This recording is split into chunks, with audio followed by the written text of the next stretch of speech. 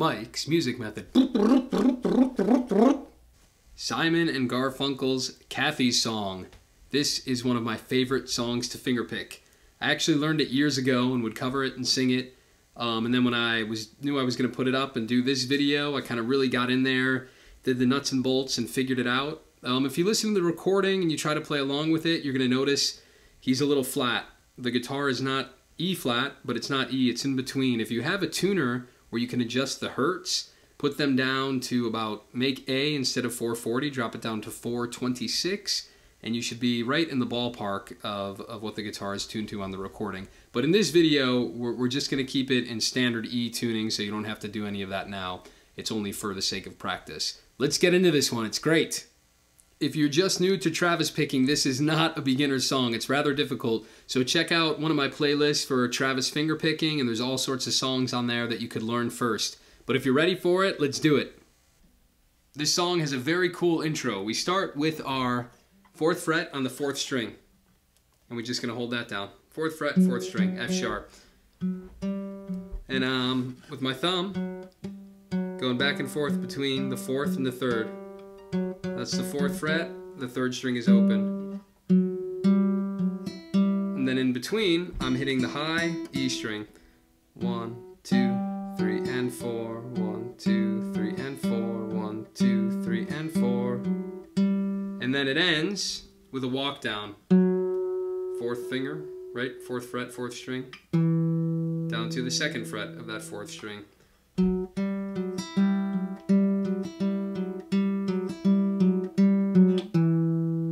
Alright, here's the second half of the intro. The verse is picked differently even though it's the same chord, but this part is so cool that we got to spend some time on it. Very tricky. The chords are easy. It's just a G chord. All we need is the 3rd fret of the 6th string. Then it's a C chord with a G in the bass. So I'm keeping that 3rd finger there and adding these, right? So it's the 1st fret 2nd string, 2nd fret 4th string, and that's still in the bass. Now the thumb, we got something cool. We're going to hammer, here let's practice this first because this is going to be the trickiest part. We're hammering these two together. So my thumb's playing the 4th and my index or my middle finger is playing the 2nd string. Now I'm going to hammer both of those together and then later on they pull off together. So that's something you need to practice if you don't have that idea down. To get a good clean sound. Okay, now my thumb is going back and forth between the 6th and the 4th. But on the 2nd beat, I'm hammering down, right? I'm just going to do both of those together. Sorry, both of these together, because we will add that high melody note in a second. So thumb alone, hammer, then pull off, and then just leave it open. So hammer on the 4th, 6th, pull off on the 4th, then those are open on the top with that 3rd fret still down.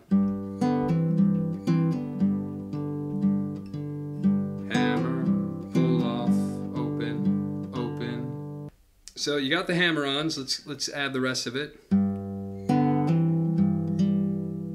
Alright, so we have thumb, hammer-on, thumb alone on the 6th. Then my index plays a quick open on the 3rd string on the and beat. So, and then my thumb gets the next note here, and that's when I do the pull off. And even though I'm only hitting the 4th string, I'm still pulling off with both of these fingers to get the sound. So, thumb, hammer on, pull off, thumb, index, thumb, pull off, hammer on, pull off.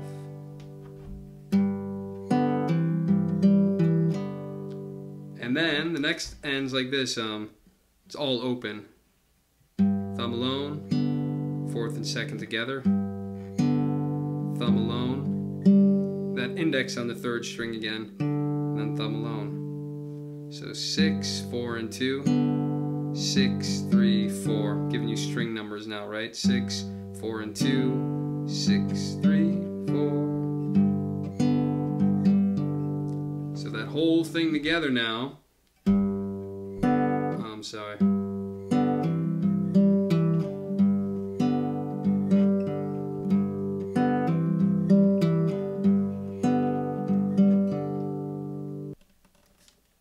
I promise that's like the hardest part of the song. There's more left-hand stuff, but that pattern's really tricky. Let's now dive into the verse. The right-hand pattern is finally going to repeat and be way more straightforward.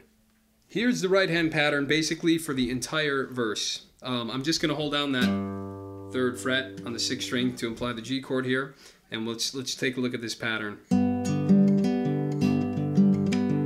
It does this on different chords and different string sets, but that's the idea. I have 6th string with 2nd, then my thumb plays the 4th alone, and my index plays the 3rd string right after that. So it's 6 and 2, thumb on 4, and then index on 3. And then thumb on 6 again, and then that open on the 2nd string, so they're not together there. Here they're together at the beginning, 2 and 3 and then thumb finishes the 4 on the 4th string. 1, 2 and 3 and 4. So one more time together, 6 and 2nd, thumb alone, index on 3rd, right? Then back to the 6th, 2nd string open, thumb finishes on the 4th string. 1, 2 and 3 and 4. The entire verse and most of the song hinges on that pattern. So make sure you have it. Don't go on with this video until you have it. Do you have it? Do you have it? Do you have it yet? Practice it more. Practice it at nighttime. Practice it during the daytime. Practice it all the time, okay? Practice it. Cool. Let's see that in action. All that happens for the beginning of the verse is we have that G, and then we have the C/G where we hammer those on. So it begins on the G chord, that same pattern, right, that I just showed you. Put it down, keep it down, lift it, back down and lift it.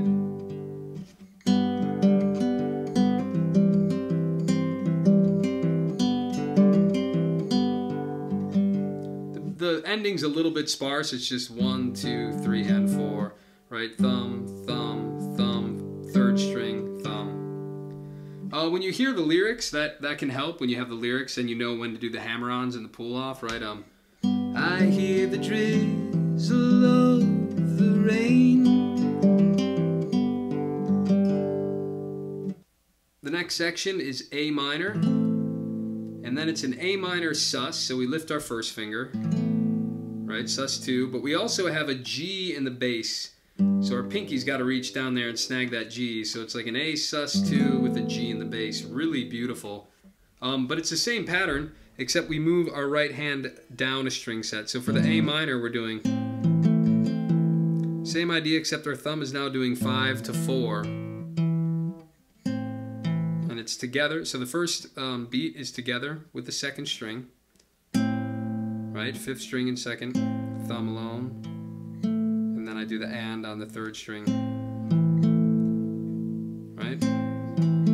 1, 2, and then 1, 2, and 3 is the thumb alone, and is the 2nd string again, and then 4 is the thumb on the 4th string. So it's the same pattern, except instead of doing 6, 4, 6, 4, I'm doing 5, 4, 5, 4. That's it. Sorry. That's the pattern. But it changes right away because I'm going to put the G in the bass immediately. So again, that pattern's the same as the very beginning of the verse because now I want to hit that low G with my thumb. So I went from doing this, but now I'm going back to hitting that low G, right, on the 6th string. So same pattern again, right? 6th string and 2nd, thumb alone, or sorry. Yeah, 6th and 2nd together, thumb, index finger on the 3rd, back to the 6th string, 2nd, thumb. Ooh, now we have this fun little walk on a C chord. So I'm playing a C chord, right, just a normal C, and then my right hand, same idea, starting on the 5th string. Those are together, right? Same pattern as always. Those two together, right? Thumb and back to the 5th string.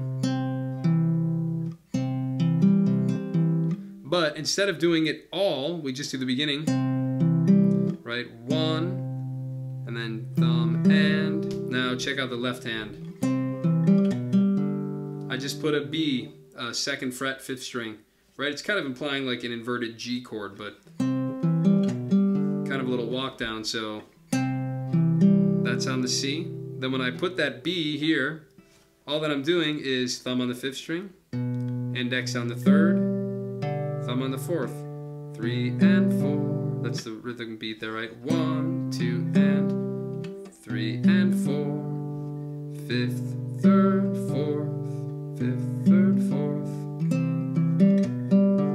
4th. All right, now we have a B minor with an F sharp in the bass. So you want to make sure that this first finger is also playing that low F sharp, right? We're playing both notes because the thumb drones back and forth on this chord. So it's a B minor with an F sharp in the bass, going back between 6 and 4. Same pattern, right? Together with the index, or with the 2nd string, right? Right, then thumb and on the 4th and 3rd. 1, 2, and. Same as before, right? 1, 2, and 3, and 4. Cool, the only difference here, we do that once. Then the second revolution of it, instead of playing the 2nd string with that thumb, we play the highest string. Right, so we play the 6th and the 1st together. So the beginning, it's the 2nd and the 6th. Then you play the 1st and the 6th. And the pattern's the same. Let's recap so you're not confused. Here we are.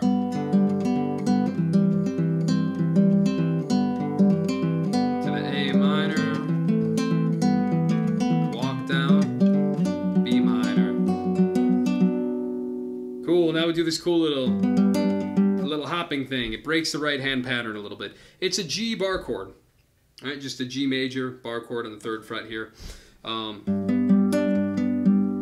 So it's hoppier because the pattern's different. He adds a note on the upbeat of the first one here. So the thumb's alone, then it's the 3rd string. Then the thumb's alone, right? 1 and then it's the 2nd string alone.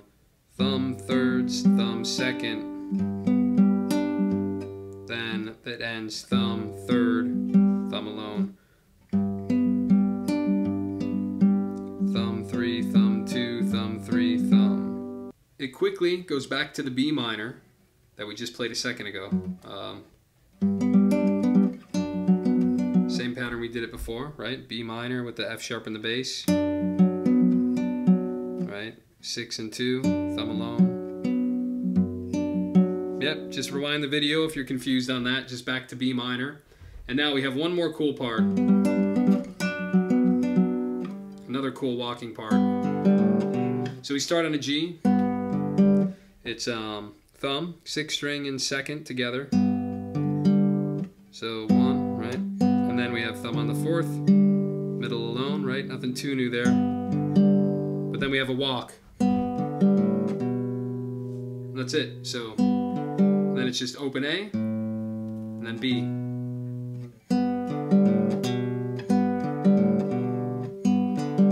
And he's walking up to a C chord.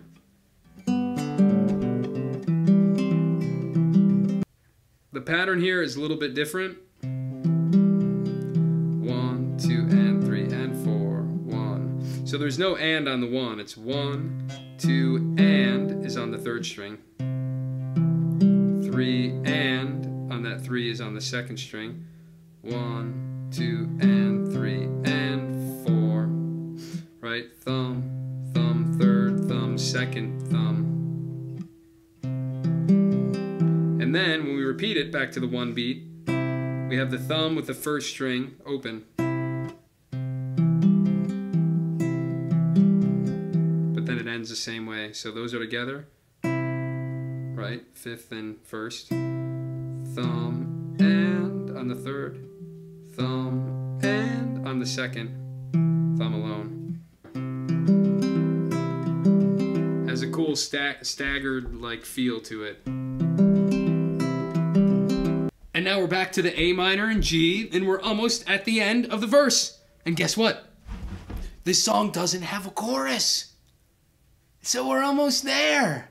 All right, so A minor, right? Same idea. We've already done it. Rewind the video if you forgot. A minor, put the G in the bass, lift the first finger for that A minor sus chord, and then it ends on a D major. So the thumb's going between the 4th and the 3rd here, right? So we moved our hand much higher to get the open D first. Thumb second, thumb first, thumb second, thumb. Can you believe it? You're so good! Let's finish it up. When I go back to the G chord at the end, we just have a different hammer-on pattern. It's the same right hand pattern. 1, 2, and, but we hammer on there. So 1, 2, and 3. Right after I play that 3, I drop these 2 fingers to get ready for the next part. 1, 2, and 3, and 4. Lift them, put them down, lift, down.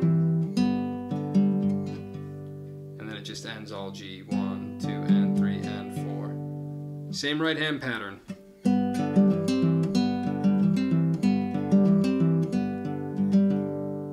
One little anomaly here. In the second verse, when he says, in England, he skips the A sus chord, right? So he goes from A minor straight to the D. To England, where my heart lies. And then this part's awesome. So on the end of that verse, and I think a later one in the song, he slides that C I can't talk. C slash G chord up 2 frets.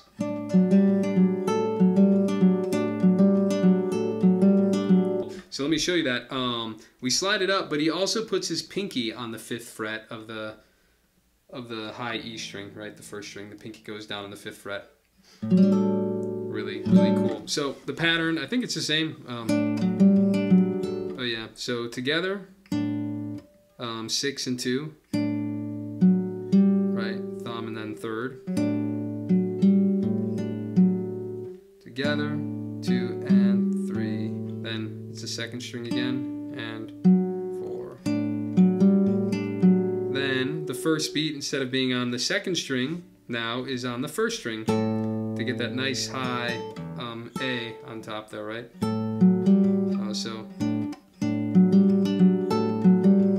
It's the same pattern, so it's 6 with 1, thumb alone,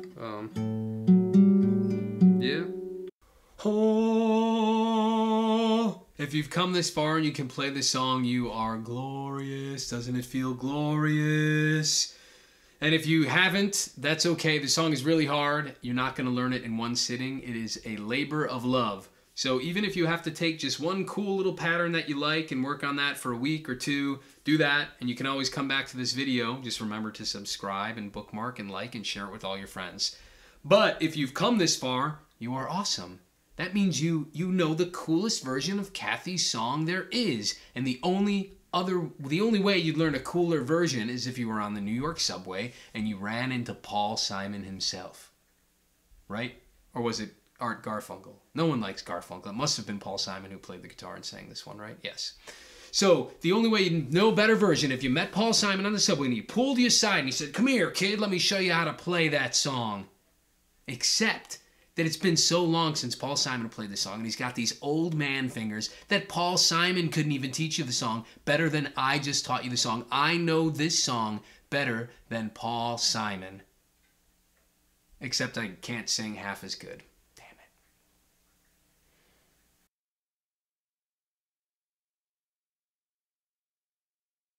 Guess what? This song